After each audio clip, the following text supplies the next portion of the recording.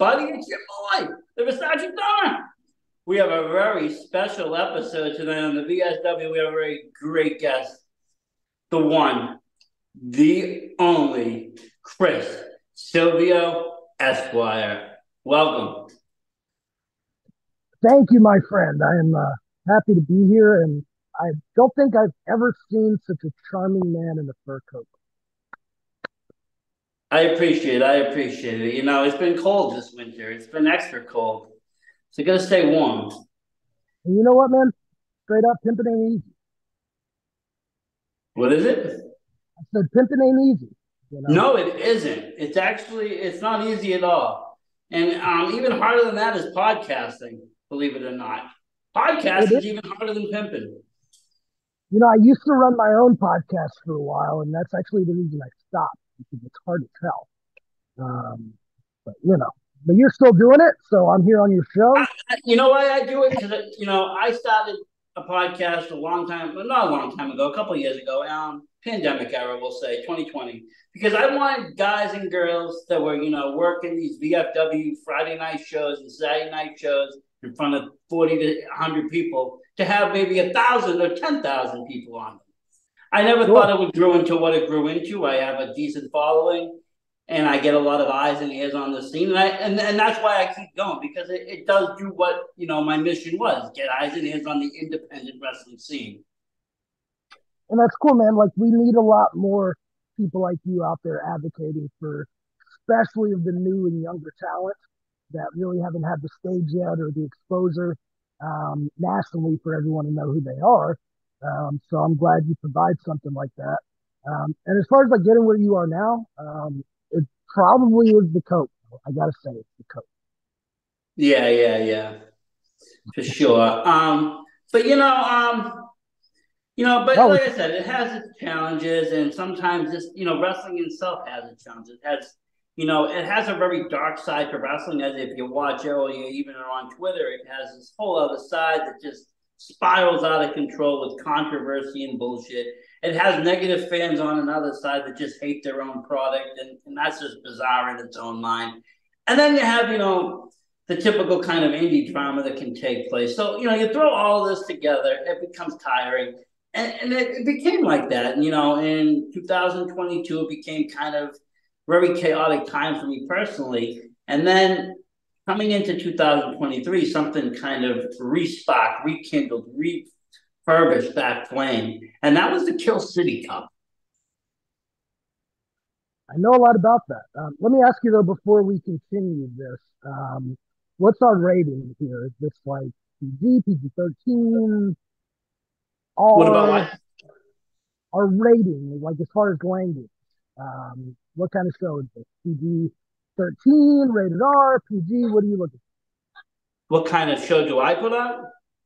Yeah, like what's our rating? Like, can I say like the seven dirty words, etc.? You can put out whatever. I mean, it's a free. I'm about to smoke this joint right now. I am the Versace stoner. I like to smoke cannabis. As long as there's no, I don't tolerate racism. I don't tolerate hate speech. I don't tolerate any of that. But the floor's open. If you're dropping the F bomb, you're dropping swears. It's part of human nature. Good, and I don't tolerate those things either. But yeah, like you were saying, wrestling is an extremely hard business, especially when it's your career and you make it your grind. Like a lot of the fans don't that watch.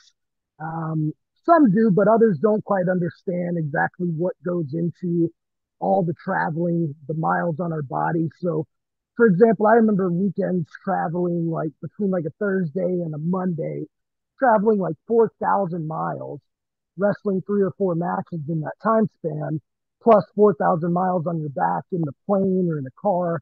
And it's a lot of shit. And you got to go out there and perform at a high level for all the fans. And I could definitely relate too, like how you were saying, a lot of fans today can tend to be negative about certain things. Kind of the way I always looked at it is like, I look at it like one of my favorite things. Like, I love wrestling. I've loved wrestling since I was a fucking infant. Um, and I look at it like one of my favorite bands put out an album. I may not like every song on that album, but it doesn't mean that I feel the need to take to the rest of the world and be like, hey, track number 3 on this new album is the worst thing I've ever seen. F this label, F this band. And Well, some wrestling fans do that. I don't know why. Thankfully, I have some cool fans that, stuck with me since day one. But it's weird, man. I get where you're coming from. I don't know why people do what they do, but I'm an Esquire and I'm not, psychologist. So maybe not for me to determine that.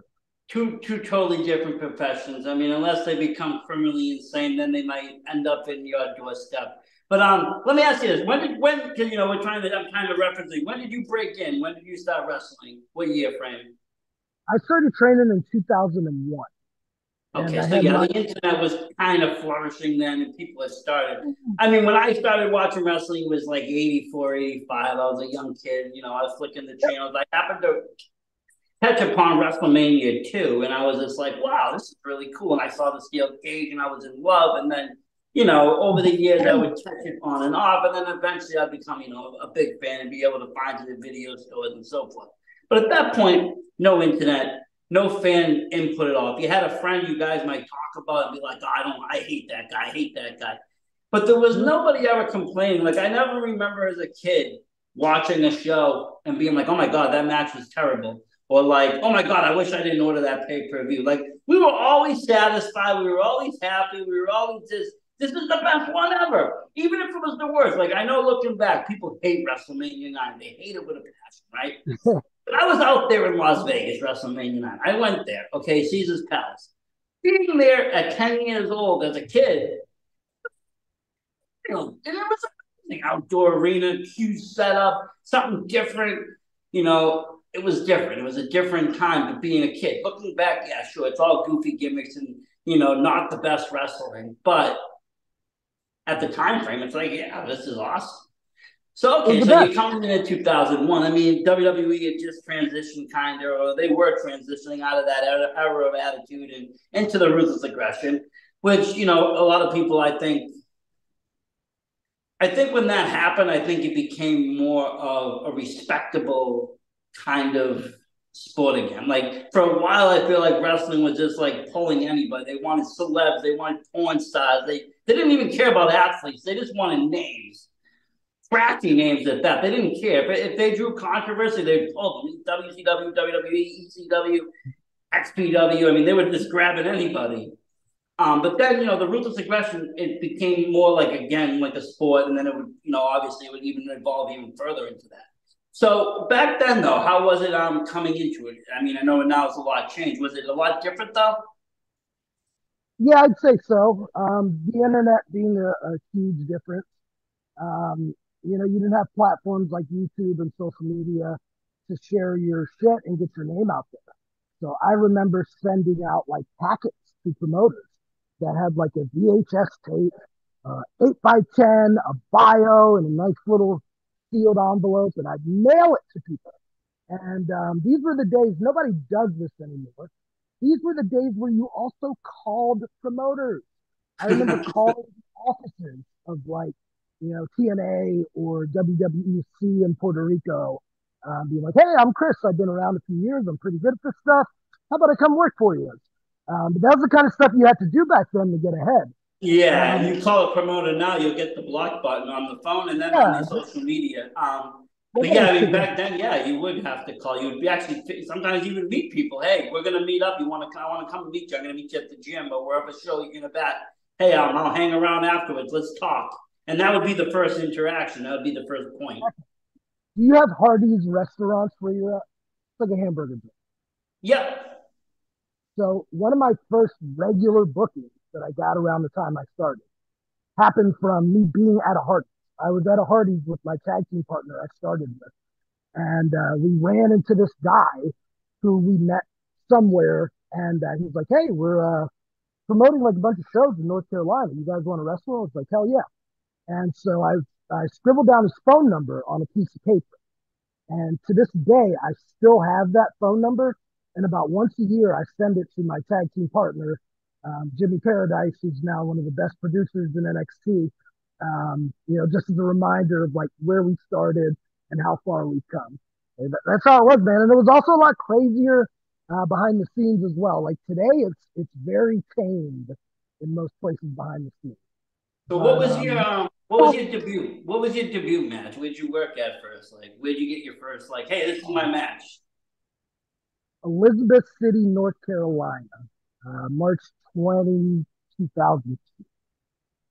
And it was pretty crazy. I remember I ordered like this sweet new gear, and of course it didn't arrive in time. So I had to solve it and find something. So I went to like my local. I grew up in a small town called Mechanicsville. So just that name alone, there's not a lot of stuff. We had one sporting goods store, and it was like a buy and sell used and new place. So I went, and the only singlet I could find was a youth singlet, and it was like a youth extra small. Thank God I wasn't as jacked as I am today. But I remember I bought like the youth extra small singlet and some sliding pads that resembled wrestling kick pads and wore my high school wrestling shoes. And my partner Jimmy had to pull me into the singlet top for our match. But I made the shit work, and a few months later, my gear came, and we're off to the races. And it's off for history. And I mean, sometimes you do that. You have to just improvise, kind of, because things just hardly things I think ever go as planned, especially in wrestling. There's always something that just pops up. I slept in a dirty van that too, on the floor of a dirty van. Yeah. That's pro So wrestling. you were working down North Carolina and out in that territory. You stay down there for a while. You start to venture out. Yeah, man. So I started in that area and started promoting shows myself with some friends under Richmond Lucha Libre, and we were kind of like GCW before GCW. Like we were doing a lot of the hardcore shit and very gimmicky acts. And we would do like bar and club shows that would outdraw. Like I remember at one point we were outdrawing the minor league baseball team in Richmond. That was a pretty popular attraction. We were doing well, like sponsored by Jim Beam and Camel cigarettes. We were like an alternative form of entertainment. So like I kind of got my chops doing those shows and around the Carolinas and Virginia. And then, one day I'm like, I was still a kid, man. I was probably 22. I'm like, this is fun, but I want to do more. I want to make some money at this. Like, this is what I want to do with my life. I've been cooking since I was a kid. Like, I have several brothers, and my parents work. So, like, from a young age, we would learn to cook for ourselves. And so when I, became 18, I always worked in restaurants as line cook, sous chef, stuff like that. And I was like, man, I'm really tired of cooking all the fucking time, and having to ask for time off to wrestle. And like when you work in a restaurant and you're like a sous chef, they want you working 50, 60 hours a week. Oh, yeah, it's intense. Restaurant business is not like you want to talk about something that's not easy on the real. It's the restaurant business. It's insane Yeah, hours. There's a lot of yeah. sacrifice. It's tough. Trying to balance that and the burgeoning wrestling career. So I had to make a choice. And I went to a tryout at OVW in 2007 in Louisville, Kentucky. And thankfully, I got accepted into the training program there. And it was the best decision I ever made. I knew how to wrestle before I went there, but when I got there, I learned how to work.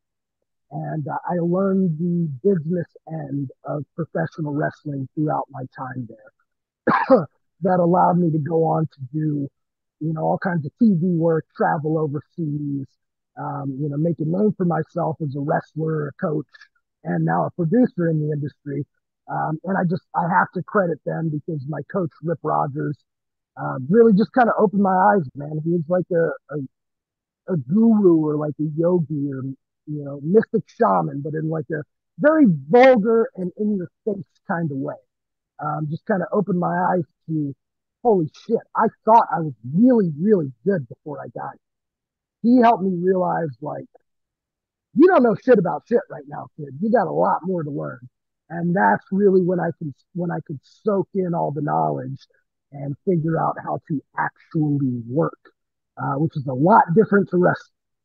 Yeah, I mean, honestly, if you want to really be tactical and break it down, anybody can almost just, learn how to kind of wrestle. You can get in there, you can punch each other, you can slap each other, you can, brawl.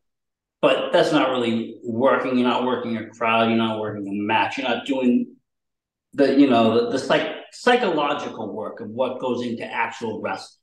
And it is. It's half physical, yes, and all those stunts are great. But if it doesn't make sense while you're doing them, then you're just gonna end up on somebody's Twitter feed, and someone else is getting rich off of it. But I'm glad that you make that distinction because there is that distinction. A lot of people don't think that I'm a wrestler. I'm a wrestler. Yes, yes, but are you doing it effectively? Are you effectively working the crowd? Are you effectively working your gimmick? Are you effectively being the best wrestler you can possibly be as far as the whole thing? Not just, my two great spots that I can do in front of, my fans. There's more to it, like you said. And that's so you would say that's where you really grab that foundation and now, this is what made you, what you are today. That's what gave me my stripes, man. I could do any move in the world when I got there, but I learned how to work. Like I'm sitting right here now at my training center, Death Proof Dojo, and when I train my talent that come through here, I try to share a lot of the lessons that I learned. Like I can take a good athlete who's coaching, and I can show them a lot of good wrestling techniques, and they might be able to do it extremely well. But that's not the be all end all. If you cannot connect with the audience, if you cannot get them emotionally invested in you, your angle, your match, you're not going to draw money for the company. There's all these things that go into it. If you don't understand how to tell a physical story, like we don't, as wrestlers, yes, we have our promos, but once the bell rings, we're making a movie, man. We're telling a story with zero dialogue. So if you don't know how to tell that story physically with your body, your facial expressions, it's going to be really hard to connect, and it's going to be even harder to get to higher levels of the business. And again, that's why I'm so thankful for my background, that I was able to pick up those lessons. And yeah, I've worked with pretty much every big company there is. And it's just, you have to learn what this profession is all about. It is a sport, and I will always say that. But just as much, it's a drama. My goal when I have a match is I want to make people cry, or I want to make people so angry that they throw beer bottles at, or I want to make them so happy that when the bell rings, they literally jump from their chair. Like, this was my moment. I can't believe that happened. And you really have to study under the greats and, learn your craft to be able to do that. Let me ask you now, as like you said, you're training people. How important would you say, um, it's great to be a solid wrestler. It's great to have that appearance, physique, and all that. How important would you say like mic work is and being able to, actually deliver a good promo? That is, I see a lot of guys that can wrestle great and they can't speak. It's my pet peeve in general, but I just kind of like to see trainers' takes on it. Yep, it's up there, man. I use a similar scale to Bret Hart. He's talked about this in some interviews. I look at it like you got three areas. One, you got your look. That means your body, your gear. Do you look marketable? Do you look presentable? Two is your work in the ring. Can you convincingly wrestle? Can you convincingly show the audience that you are trying to hurt this other human being and make it both entertaining and realistic at the same time? And then third is, can you talk? The perfect wrestler has all of those three things. Sometimes you can get away with two of the three. You will never succeed with one of them. But in my opinion, I would put promos up there, like right behind your ability to work in the ring, because that's how you draw money. That's how you sell tickets.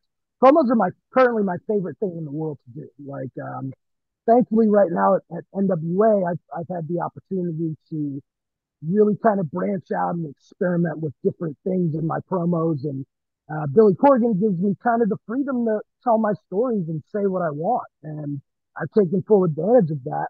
And, now my promos are really on another level Not that they weren't, good before, but they're on another level now. So yes, I think if you're in this profession, you have to develop the gift of gab. And I was an introvert, man. I was a shy kid. I started in this business at 17. So I know what it's like to not. I remember those days being on a show and getting a live mic put in my hand and wanting to shit my pants and just winging it and trying to get through it. But I developed those skills over the years. And to any like aspiring wrestlers listening right now, develop those skills. Practice your promos every single day at home. Um, I started in '01. There's not a day that goes by that I do not work on promos in some capacity or work on some kind of wrestling technique. Like if you want to be great and learn this and make it your career, best advice I could give you is that work on it every single day. Does that answer your question? Hopefully. Oh yes, definitely. And I only like I said, it's a pet peeve of mine just because I grew up in such a, I would say, promo heavy era, and that's the '80s, early '90s. I mean, you had guys that were like Macho Man that were just all around fabulous, mic worker, wrestler. Then you had people like Hogan, who really, actually, looking back, couldn't wrestle that good, but would, as a kid, draw you in with that promo, and having that before match interview, having that after match interview. Those were all like pinnacle parts of wrestling for me growing up because that's what kept the story, as you said, going from the ring, outside the ring, to the next week's show or the next month's show, even the 3 month later pay per view. It was all through just those little blips and blips of stories. And like I said, it's sad to see, and I do say the same thing. Shyness. I was a shy kid as well, and it's not easy to talk. It's not easy to talk to sometimes you get caught up, and it's okay to make mistakes. It doesn't have to Yeah. always be perfect. Um, unless obviously you're working for some big movie producer. But even then, if you ever watch it, there's hundreds of outtakes. Why do you think that? Because even professionals make mistakes. And sometimes mistakes are good and they get left in. I'm a big cinema buff myself. Like Martin Scorsese is my favorite director. I'm really into Oliver Stone, Tarantino. I study film Yep. almost as much as wrestling.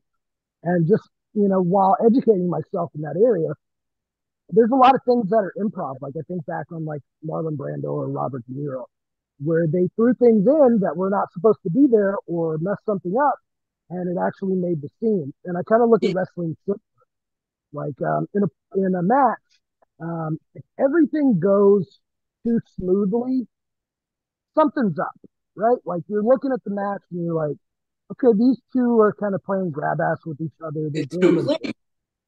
Too right? clean. No. Just to And you, revert, because you mentioned movie buffs, Scorsese, I'm actually a big kind of movie buff too, especially that general area. That famous Pesci scene was mostly improv, where he's like, you think I'm funny, funny how? That was all kind of just improv on the fly. And it's one of the most famous movie scenes across the world. But yeah, definitely though. Sometimes on the wrestling, it is, you have to kind of just roll with it. Even in wrestling, you'll hear them say like, "Oh, I didn't mean to say that. I wasn't gonna do that," and it worked. yep. And it's the same in promos. I remember fairly recently, I did one particular promo for NWA. I can't remember the story, but there was a point where like I flubbed the word. I don't know. Maybe I was trying to say like invincible, and I said irresistible or something. And when I finished it, like it felt really good. Other than that, and Corbin's like, "Great, keep it." And I go, "Yeah, but didn't you hear my line earlier? Like it sounded kind of weird." He's like, "No, that's perfect. Like, not everything is going to come out the way that you intend it to. It's human nature. It's natural." So it's the same in the ring. Like, if something goes a little squirrely or something looks a little rough, promos are the same way. Like, I think a lot of guys try to keep their promos a bit too clean and unrealistic, as opposed to talking like a human being. And if they fuck up a word or something, just roll with it because that's what Yeah. humans do. If you and I are at a bar eating wings, we might say something incorrectly. We'll correct ourselves and then on about the conversation. It's human nature. Hey, not for nothing. Even Booker T rolled with it. You know, he said what he said, but he just kept going. He didn't stop and say, "Oh shit," you know, "Oh my god!" Like he just went with it. He did what he had to do, and it kept on going. I mean, that's kind of that whole "the show must go on" mentality, and it might happen, and you know, maybe people remember, maybe people will forget. You know, but there is that thing when it looks too clean, and you got those fans going, "Well, this is overly choreographed." You know, this is like watching the dance freestyle. This is ridiculous. This is ballerina work. You know, that realism kind of gets dissipated when, you know, it looks too clean. Because you want it to look a little choppy. You want it to look like a little bit of a fight. I mean, it's wrestling. Exactly. I've got a pretty good story for you. A happy accident. This would have been, man, a while ago. Let's say 2009. And I had just gotten a pair of wrestling boots from Puerto Rico. And I'd never used this company before, but I got a decent deal on them. I wasn't making a lot of money at the time, so I took the best deal I could, and they look good. So I put them on, and it's my first match wearing the boots. And I get banderaed out of the corner and onto the apron. So if you're not familiar with that term, basically you're running at somebody in the turnbuckle to deliver a clothesline or something, and they kind of like backdrop you and you land on the apron. Well, when that happened, I landed on the apron and the sole on my brand new Puerto Rican wrestling boot blew out like a tire on the highway. And I fell off of the apron. And when I fell and heard the thud on the gym floor, because of course they don't put mats out, I heard the crowd. And the crowd kind of went, oh. And that told me something. I was like, okay, I'm just going to lay. So the longer I laid there, the more I felt the crowd starting to stand up. And like, it was still quiet. And they're peeking over, looking at me like, oh no, this isn't part of the show. Something happened. And I could just feel the energy starting to pick up. It was real emotion, real energy.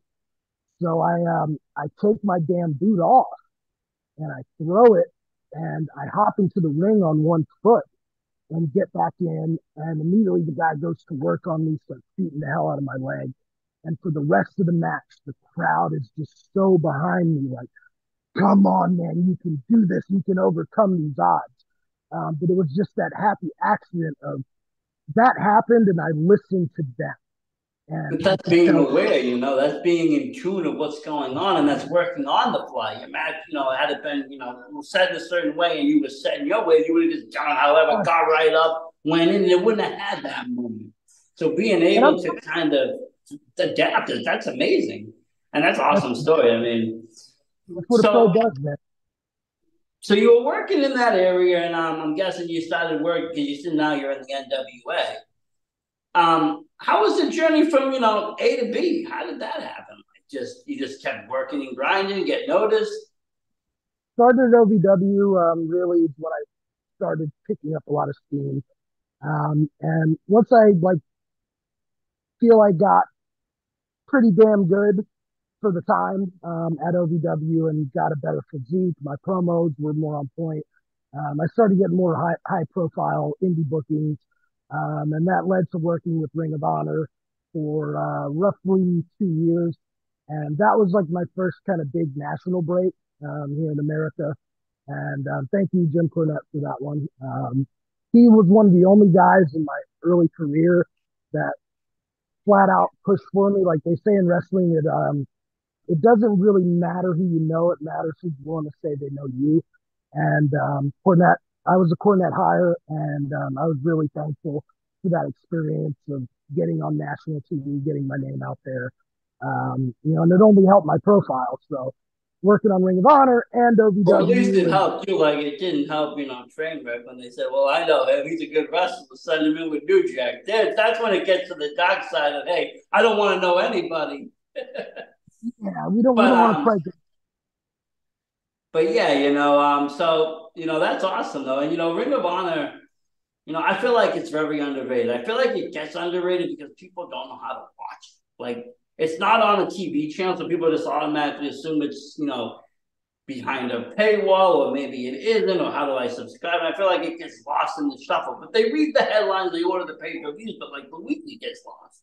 Same thing happened with Impact, I feel, and same thing happened with a lot of them, just because they don't have that platform. Now, I mean, luckily, things are starting to get it so people are able to watch more wrestling more than ever. There's so many outlets now. But Yeah. Awesome. so during that Ring of Honor time, what would you say would be your like most memorable match you had? Richmond, Virginia, my hometown. We got myself and my tag team partner. That's totally awesome. That was our tag team name. We got to be like, I guess, co-main event would be the appropriate term. And we wrestled a tag team from our area called A1. And what was really cool is that Richmond is my city. And like it's a little emotional talking about it, but the whole fucking city turned out for us that night. Like, it was the boys coming back home. Like we've been living in Louisville, grinding, working for OVW, started doing the TVs with ROH, house shows, grinding, and now we were coming back home. So I remember like my small town newspaper covered it. The Richmond NBC station came out to the arena to cover me on the news. I was getting a lot of dirty looks from some of the boys backstage because I was one of the younger talents, and but man, I was the hometown guy, and my city came out and showed support, and it was just it's one of those surreal moments where you pack this place out and you know that a lot of these people came to see the show, but more importantly, they came to see you. So it's kind of our opportunity to show the company, like, And hey, in a we small can, sense, I mean, you kind of made it. It's like, oh, this is why I kind of did it. Here I am. I'm that but on a star that I thought I could be. yes, but on a business sense, it was our opportunity to show the company, hey, we can draw you guys money. And that was, what we did that night. We drew a hell of a lot of fucking money for that company, and everybody busted their ass and put on a great show. It wasn't a I one night. tell you, it's funny you said that because I was reading something today. I don't know if it was a meme. I don't even know who posted it, but it said something about to the extent of, the promoters shouldn't kind of overlook the new guy and kind of, because the new people that come in, when they get that local show, they end up bringing in a decent amount of people. All their friends want to see their first match, right? So when they start selling, half the crowd out, you might want to give them more of a role to kind of bait the crowd to come back the next time. Don't just use them and never use them again. Kind of work with that. See who's drawing, even if they're new. They don't might not be the best talent you have, but they're the highest drawer. You know. But yeah, that is a surreal moment though. Getting to be in front of people that you kind of grew up or may have even known you from the neighborhood as a youngster, being like, oh They did. wow, he made it, he did it, he's doing it. They did, man. And another funny part about that, like I said, we were two of the younger talents there, trying not to step on toes, trying to get ourselves over. We had television in Baltimore, Maryland, the day after the show, and we have a meeting in the locker room before the show. I don't think I've ever told this story on a podcast, so this is the first for you. Um, at this meeting in the locker room, Jim Cornette says, last night, Silvio and Paradise, they sold X amount of tickets. We should have put the goddamn tag team titles on them. What did the rest of you guys draw? And, this is a lesson for you guys to be out there hustling and blah, blah, blah. And when he said that, I just remember sinking into my chair and like looking around, and you just feel all the eyes. And I'm like, fuck, what am I going to do? Like, thankfully, I'm cool and I'm a good brother backstage. So I just continued to be me and be like, I didn't say that. Like, you're cool. Let's have a beer after the show. But yeah, he said that in front of everyone. And on our way there, we, we stopped at a gas station on the way to Maryland for the taping. And it was in DC, I believe. And we walk in, and I'm like, hey, dude, where's your bath? And he's like, we don't have one. I go, okay. And he goes, just go around the back behind the dumpster. He said, what do you mean go around the back behind the dumpster? Go around back behind the dumpster. Like, man, I've been in the car for 3 hours. I really got to pee. So myself and my tag partner like look at each other and we're like, fuck it, let's go. So we go around the back and like we kind of flank it like this way. I go left, he goes right. And as we're going to the back of the dumpster, there's a homeless man, I guess would be the best way to put it, back there taking a dump. right there behind the dumpster. So I guess everyone but us knew that's where the bathroom was in DC for that gas. I held my piss till we got to Baltimore, but I can't say the same about that. How's that for a podcast? Oh boy. But that's the wrestling business. It's not easy, right? I mean, you got to hold your piss sometimes for 3.5 hours. Sometimes you got to do it. I mean, what do you do during the match if you have to go? I mean, it had to come up during a match where you've had to gone at some point, right? Well, I'll educate you on something. Every pro wrestler in the world will probably tell you this. There is something, no matter how much liquid is or is not in your body, before your match, you must piss. Like something in your body says, I have to pee now. Every single wrestler does this. So before their match, they'll go pee and come back out. I've always gone against the grain. So this started somewhere around 10 years ago, and I'm a psychopath. I can admit it. Um, when I would get that feeling, I would look at it as mind over matter, and I'd be like, I'm not going to pee. I'm gonna go. I'm not going to let that defeat me. That's nerves or something. I'm just going to go in and have my match. So I don't piss before matches. But every wrestler, like, ask the next wrestler on your show, do they pee before their match to answer you? Well, I could just imagine. I mean, if you're like doping some energy drinks and shit, all of a sudden, you're in the match and you're pounding your stomach and your bladder's getting whacked. I mean, I can see it being an issue, but yeah, some of those, I remember watching like Iron Man matches for an hour and thinking, poor guys are just waiting for this thing to end. Especially if you do have those nerves, not you get all sorts of gastric issues going on in a match. And some guys even, for nothing, but people will work sick. People will work through it. People will be tough and actually, go get through it. Yeah, man. So I That's mean, but yeah, let me ask you, how was because I think he's a youth fountain of knowledge, and a lot of people don't like his opinions. But how was working with Cornette? incredible. Um, I think what I picked up most from Cornette was finishes for matches. So I always just like watching him. Anyone I've ever worked under, like producers, I've always just studied them because I'm a student of the game. And I would just watch him going around and I'd see him go in his mental Rolodex, the years turning, and he'd just spit out, he'd be like, hey, we did this finish one time in Mid South in '84, where blah, blah, blah. Okay, here's your finish. And they would all be completely different. So what I tried to do was like every time he gave me a finish for my match, absorb it so I could use it for later or give it to someone else when I could. And outside of that, man, like the other thing I got from him the most was he was really a genuine, caring guy that wanted to see wrestlers succeed. Um, People in ROH weren't making a lot of money, and I sure as hell was. And I remember at times, Jimmy coming out of his own pocket and giving me an extra $50 or $75 or something like that. And he didn't have to do that. And not a lot of guys would do those kind of things for you. No, but So that's just kind of when I, that old school mentality because territorial G's were like that. Hey, you're a drawer. You're someone that's going to get us more money in the long run. Let's take care of you, and that's kind of how the old school was. It wasn't really about what it is today. It was more of kind of an organized business where people were together to say, hey, the fans are the fans, we're the wrestlers. We're going to make money. This is how it's going to work, and they would want it. This guy's out selling. Hey, you did a great job tonight. You brought in X amount. They want to make sure you keep doing that. That you're not, and to do that would be through money.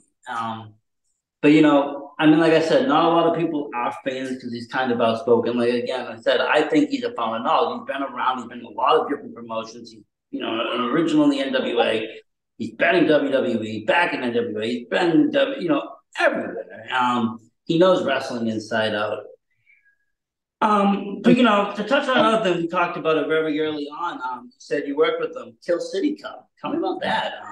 One of my favorite films, by the way. Like I said, it rejuvenated my passion for pro wrestling when it was at a stale point because I saw something that was very different. I had seen cinematic wrestling during the pandemic, and I was very intrigued. A lot of it, WWE did a few matches that were really interesting. And a few indie promotions started to put on shows that were very interesting. Things were done differently. I remember one that was to no commentary, just classical music. It was very nice.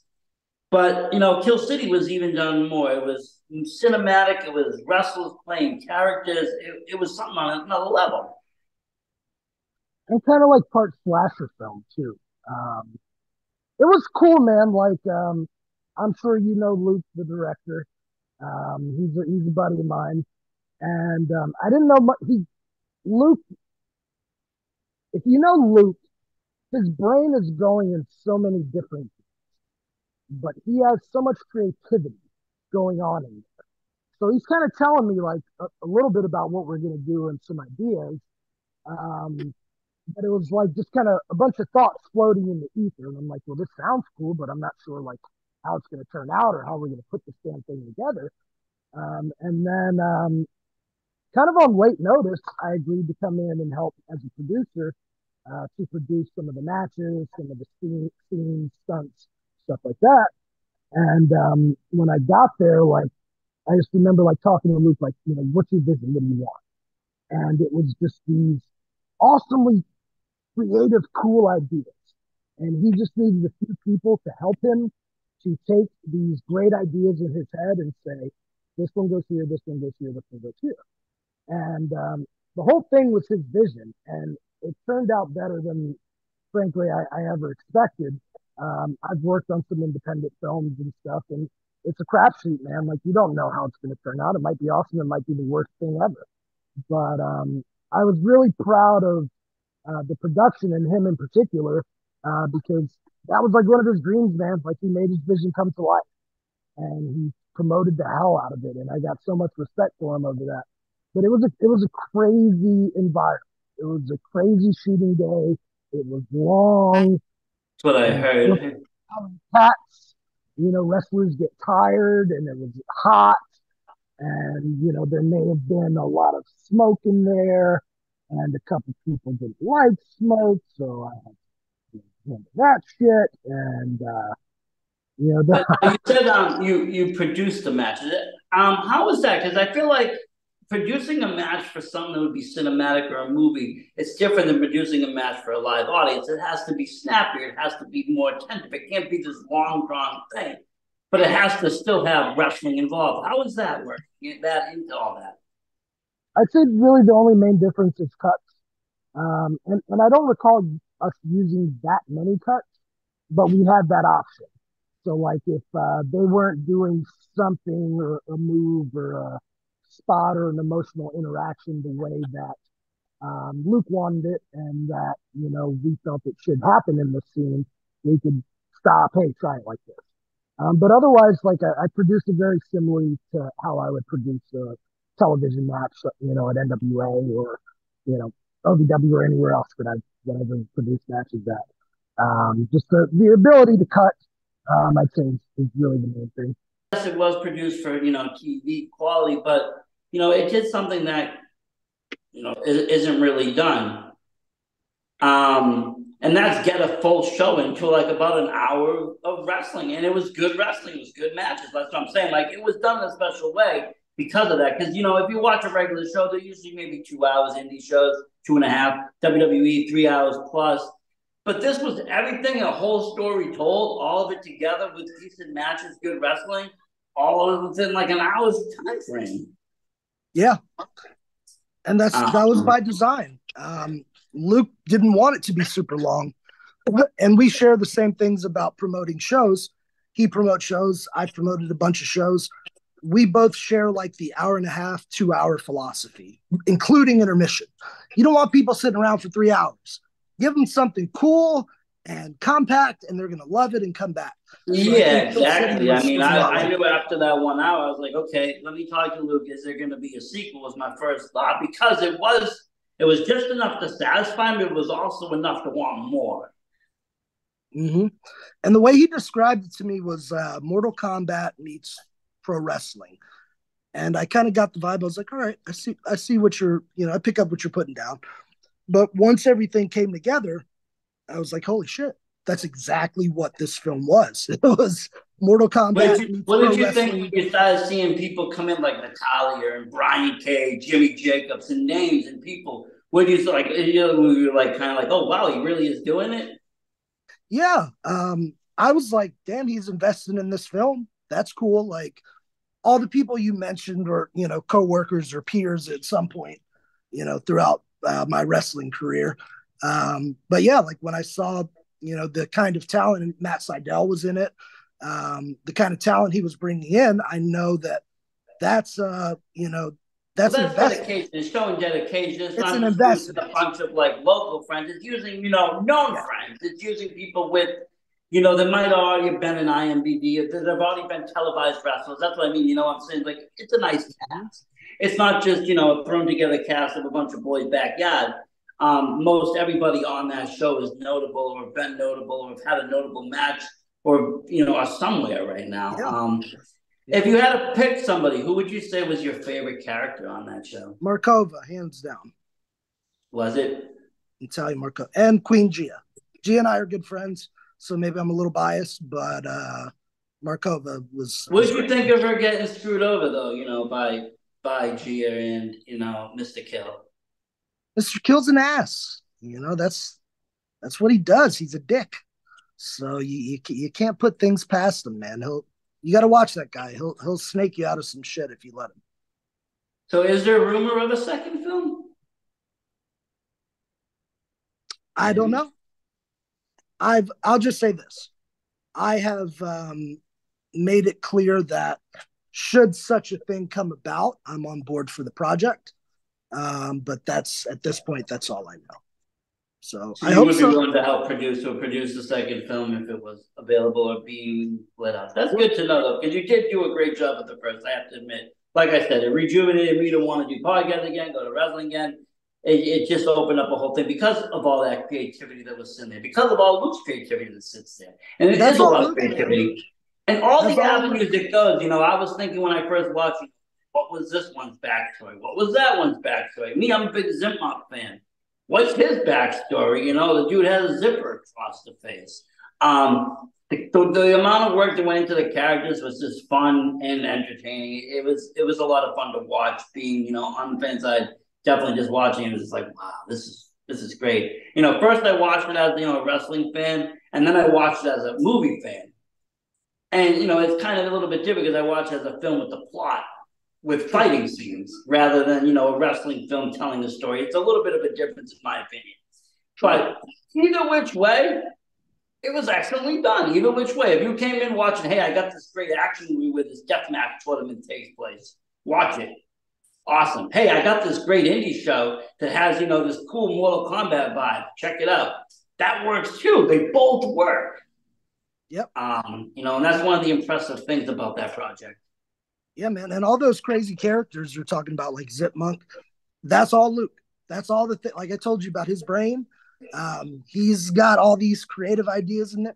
All of those came from him. And I just remember like him showing me a notebook, I believe, like that said like Zip Monk. And then it had like a synopsis of who he is and what he does. And then this character. And I'm like, okay, yeah. So like Luke was the create that was 100% his vision. I would say like the best contributions I gave to that film was like more on the logistics end, like putting some scenes together, producing and just organizing and making sure people didn't die. But the creative, I can't take any credit for that. That's 100% Luke. Great, great. And let me just ask you one final question. Where can folks find you now? Where can they check you out? Where can they catch you?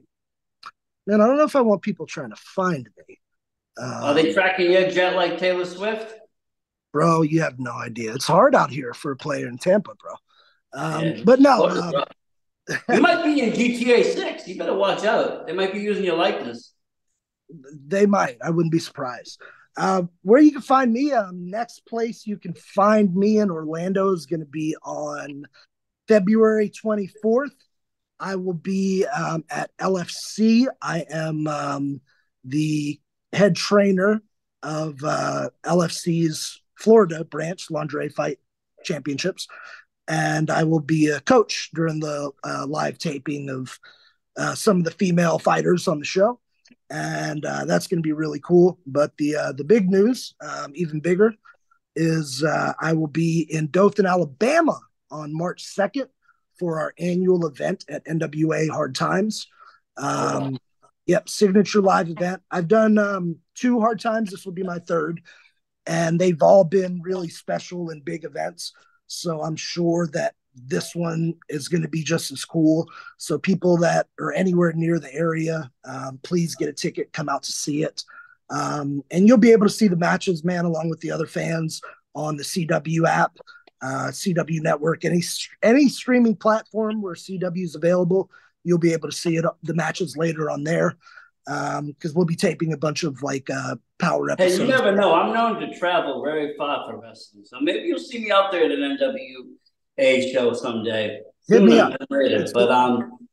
But yeah, that's great. And especially, like I said, now, with that CW app, you are able to get that audience to be able to follow along. Yep. And it's a big deal, man. We got the big thing in Dothan that'll be covered on a bunch of powers, on CW. But we also have an unscripted show in the works that I had the pleasure of working on. And it's not like a cheesy or phony type of thing. That was the main thing that was told to us, when this unscripted show came about and we had all these cameras following us backstage. We were given specific instructions.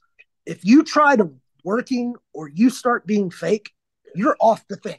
So we just had to be authentic and be our real selves and tell our real stories. And you'll get a chance to see me soon telling my real story, which we don't have time to get into today.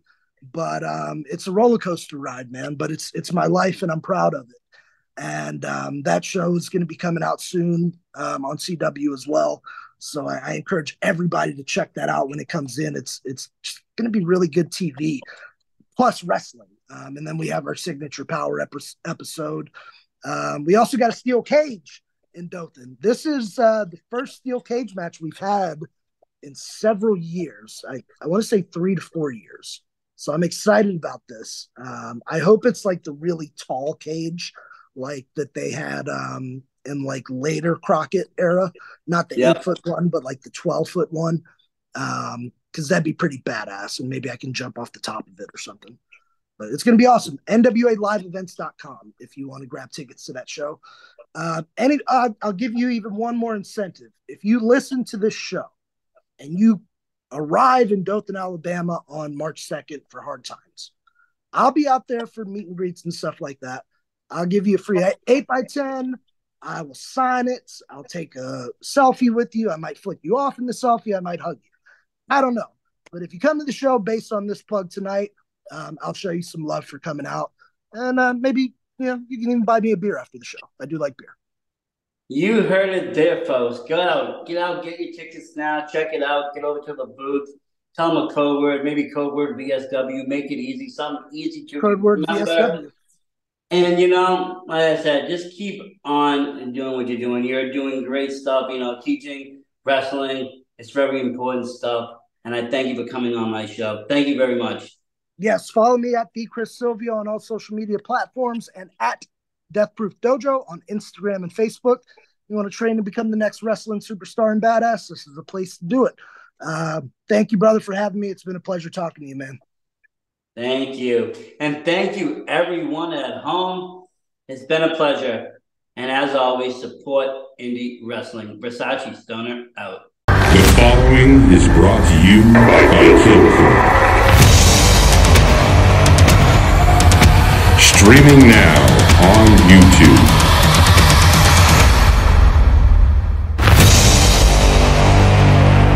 Scan the QR code to watch for free. Welcome to the Kill City. Come.